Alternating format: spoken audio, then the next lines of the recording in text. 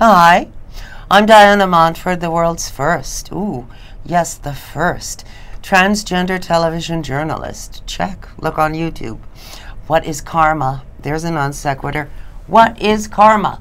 Well, karma is whatever you think it is and whatever you make of it. My guest is Miss Sylvia Chappell, who is a past life regressionist, an Akashic Records expert, and a karma maven, and she's going to tell us all about it. And you are, aren't you? I am. Oh, good. So now, what exactly is karma? Karma is, well, can we back up a little bit and talk about the Akashic Records? Yes. And what is an Akashic record? And I wanted to say that just because what is karma is a question that I asked the Akashic Record keepers. And who are beings much more advanced than we are, yes, in a galaxy, well, no, yes, in the 11th dimension. The 11th dimension of Earth. And the Akashic Records, the word Akashic comes from the Hindu, the Eastern traditions, where there is the understanding of reincarnation. And it is the library, if you will, of every soul's book of life. And in it is the record of every thought, deed, action, lifetime, and your probable future lifetimes. And it's all there.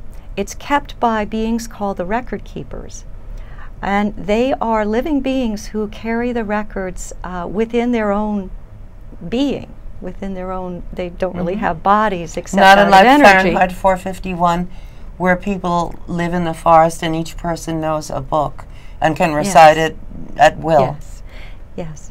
And they work with those of us who've been trained to access the Akashic Records. And I was trained by Maureen St. Germain, whose approach is one that helps us get beyond the world of duality, where in the third dimension where we find ourselves, where everything's right or wrong or good or bad. Or male or female. Or male or female. Everything has to be one or the other.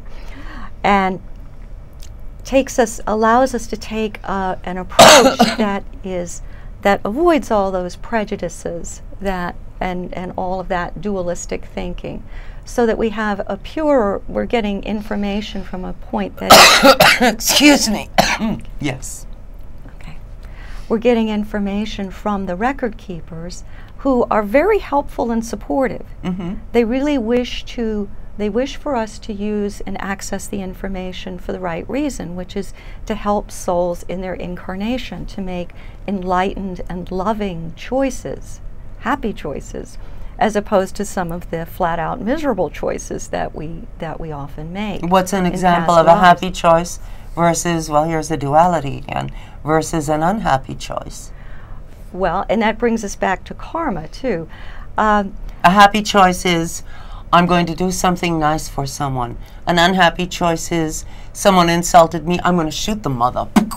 That's an unhappy choice. Yes, exactly. Or to blame oneself. And one of the things that I find when I'm doing past life regression or Akashic Records readings is that information will come through about a past life where a person feels like they just screwed up in some way. They feel like they did something wrong.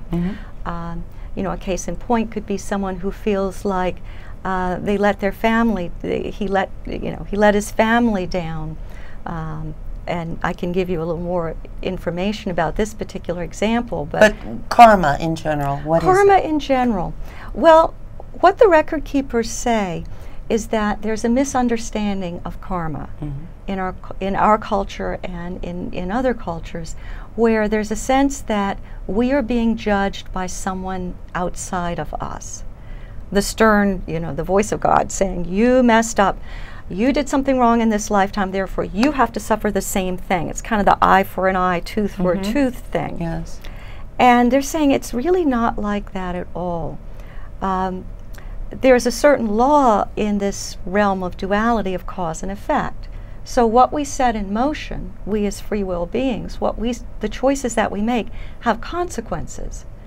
And those consequences are going to come back to us just because that's the way that this realm is set up. Is it a case of I shoot you today, you shoot me 500 years from now? Well, that would be an example of a negative choice. Mm-hmm.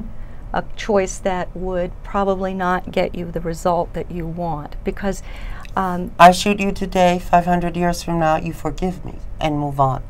yes, That's the loving choice. Mm-hmm. That's the compassionate choice, and that's the choice that helps you as a soul move in your advancement. Just move back towards the light, because our souls are perfect. Our souls, it's almost like they never left God. Yet we've taken on, as we've become involved in the third dimensional realm, in matter, in the earth, we've taken on a lot of, what's the right word? I would say karma, except it's more like the consequences of our choices. We have a lot of baggage at times. But again, we have a very third dimensional earthbound concept of karma, Yes. which is not the way more advanced souls define karma.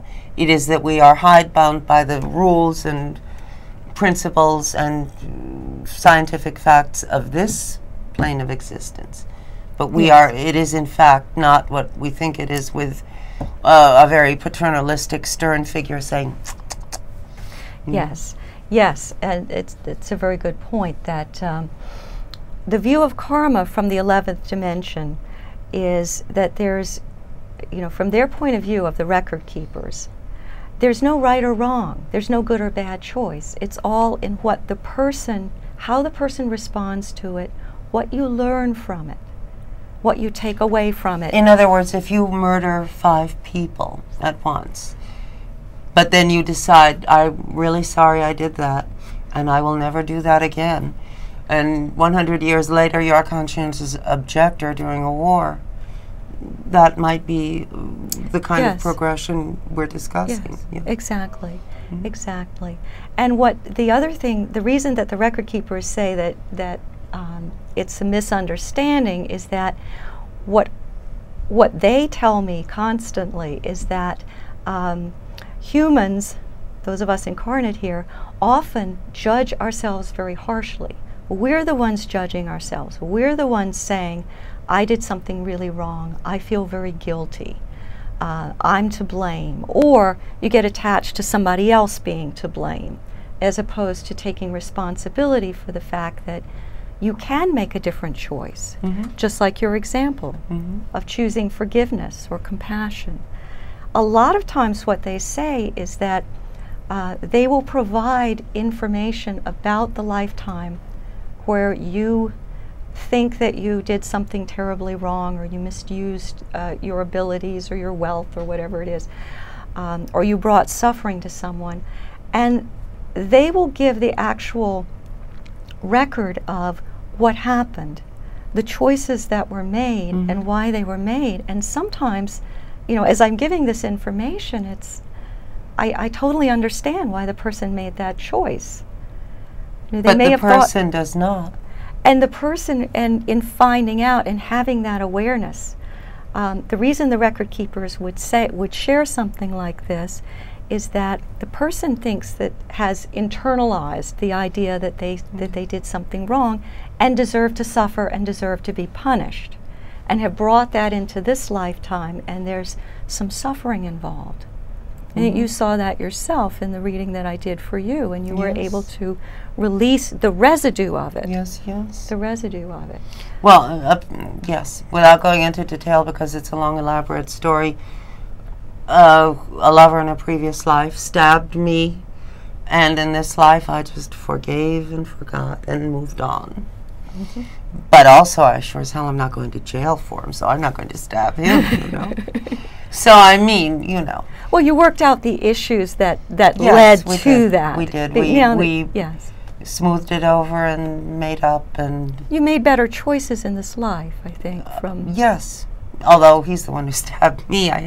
I mean, let's remember that. I didn't stab him. But okay. This is after he tried to poison me, and that failed. I can sure pick them, can't I? God. This was, however, 2,000 years ago, so we won't even discuss the life when I was Jean Harlow. No. But anyway. Yes. But back to karma. Yes. So that right now, what the record keepers say is that that understanding of karma as punishment or retribution no longer exists. Well, Edgar Cayce said you're meeting yourself. Yes. And that exactly is basically what you've just said. Yes. You feel you've done wrong, therefore you feel you must pay in kind for what you perceive to be something bad. It doesn't necessarily mean that it is innately bad or that you did something wrong. It's just that in your mindset, according to your moral code, you did something wrong. Now, that could mean anything. I mean, that could be a Muslim eating pork, and that would be a heinous crime and sin. But, you know, it's really not all that terrible, you know. To us, it's certainly yes, not. Or, you know, whatever. Or a young girl losing her virginity before marriage, which in our lifetime was an outrageous disgrace. And today, marriage, what's marriage, you know? Yes. So there you go. It's changed quite a lot.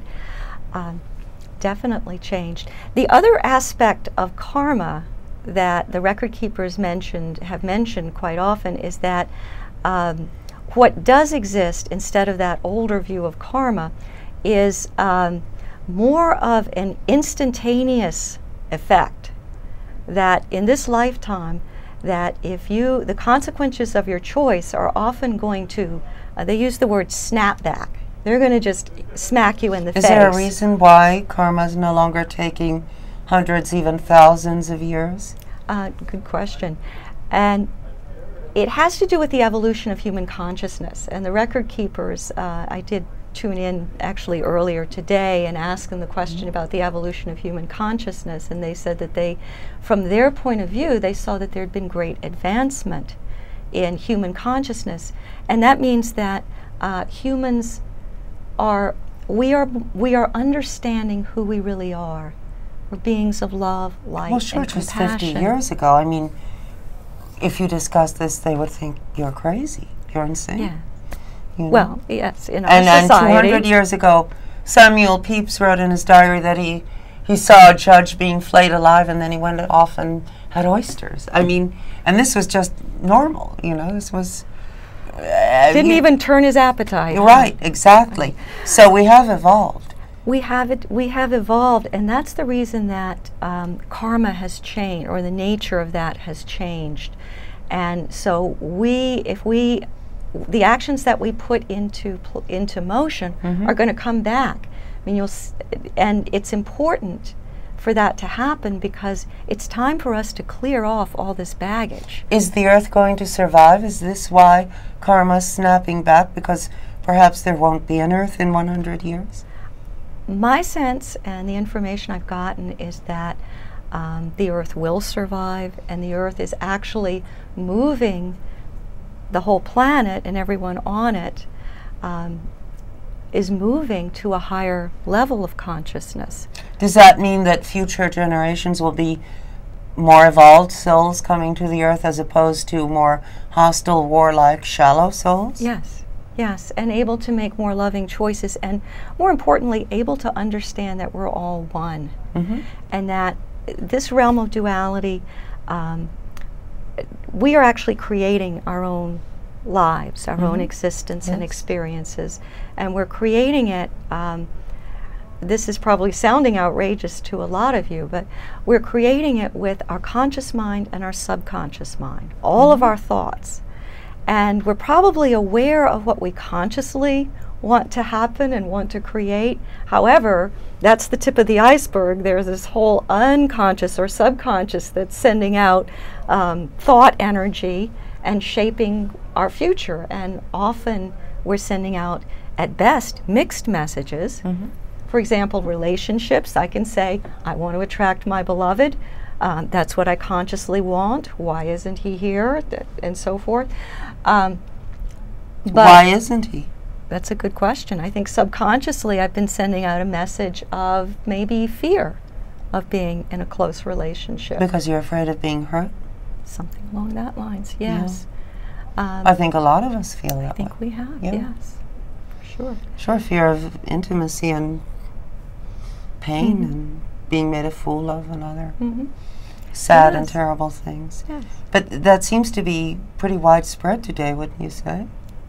It is widespread, but also the awakening to the fact that we really are one, and people beginning to accept responsibility for their own lives, what they've created in their own lives. And if it's not to your liking, but it can be change used it. in a very evil way. In other words, someone may get cancer and her or his friends will say, well, what were you doing wrong? What were you thinking that you got cancer? Sometimes a cigar is just a cigar, and people do get sick because they just get sick, and it's their time to, you know, exactly, either get better or die, whatever. Yes, and it's also, I certainly am not saying that there should be a blaming of the victim in this case. It's really more of taking a higher like perspective rape. of, well, don't dress like that. You were asking for it. yes. You know, and that's ridiculous. No, I'm wearing clothes. That's it. But the question to ask from this higher perspective, what the record keepers might say is, well, what was it in your past, maybe a past life, that made you feel or made you believe that you needed to suffer a rape in this lifetime? Well, maybe in another life a woman was a man who raped. It's possible. It's possible, but it's again, it's what we take from this other lifetime. Of course. It's not, you know, it's not the wheel or the stern lords of karma. And the record keepers That's a very are very third-dimensional take on karma, yes, isn't it? It is. And if we're, and if we as human consciousness, the planet, if we're lifting or raising our consciousness, our vibrational level, to those that are more loving and inclusive and compassionate, then you know, we are going to transcend that limited view. Which, as you've pointed out, we are doing on this earth. We are raising our vibration collectively and becoming. We are doing it. Yes. Yeah. Just the openness. I mean, the openness of your audience to metaphysical concepts like this. Yes. Yes. And also the other idea that I would mention too is that we have so much power to change ourselves, to change our world, because by changing internally, then we, of course, change what manifests externally. You can only change yourself. You can't change others. But if a lot of us change ourselves, we've changed a lot. Yes. And we can change past lifetimes, as I've talked about on other shows. And the record keepers give information to, or through me, give information, and they also ask me to be the conduit for healing energies. And I'm holding out my hands like this because I'm also a Reiki master, and I think that's why they ask me to do this. And as you know, you gave me Reiki over the telephone and cured my lifelong lower backache, which, by the way, came from my lover 2,000 years ago stabbing me. And yes, exactly. So I'm very happy to be about the intimacy problems. Yeah. that could scare you off. So I could give an example of a recent reading that I did for a man who was asking about a physical condition. I know are we running out of time? Yes. Okay, make it very short. He was asking the record keepers about insights into neuropathy in his legs, neurological disorder, which he experienced as burning and numbness. What happened? How did that? The record keepers, because I want to ask other questions. Okay, the record keepers gave him a past life where he had been in a fatal accident in a foundry back in England during the Industrial Revolution, and he had fallen, broken his legs, and gotten severely burned and then died. And they gave a lot of information about the issues that contributed to that. There were family issues, there were issues of him feeling guilty, him being the sole support of his family, him having to give up his desire to study music in order to work in a But that was not unusual in those days. Yeah, it was not unusual at all. But what was important was that, you know, by getting the information about this lifetime, he understood the choices and released the guilt and self-judgment. And his legs were no longer burning because he understood where that was coming from, and he was in effect cured. Well, he said that I had a chance to do another session for him, and he said that he had seen a significant improvement in that particular condition, not totally cured, but mainly because he's in the habit of having that pain and would miss it if it went away in a funny kind of way. Yes, or he's still working on it, because healing is a process. Who are the record keepers? Are they former human beings who perfected themselves? Are they people who have never lived on this earth? Who are they? The 11th dimension record keepers. They are, and I just got this information, they've never incarnated in the earth. They are pure energy beings. And they are ones who were part of the group of souls that set up the Akashic Records. And they set it up, there was a group of souls who created the earth, and they set up the Akashic Records when the earth coalesced into consciousness. And some of those souls became record keepers, some of those souls set up the Akashic Records as a way to help humanity. Let me ask you a question out of left field. Is there a land, Shambhala, in Tibet, an underground land that is beautiful and perfect? And if so, is that where the Camp Saint-Germain comes from? I don't know. Okay. I do not know. I could ask the record keepers, but Please at do. a later point, Okay. and we can bring it up again. So now, if people want to talk to you more about metaphysics, about karma, about the record keepers, about the Akashic Records, and how they pertain to their own lives, how can they contact you?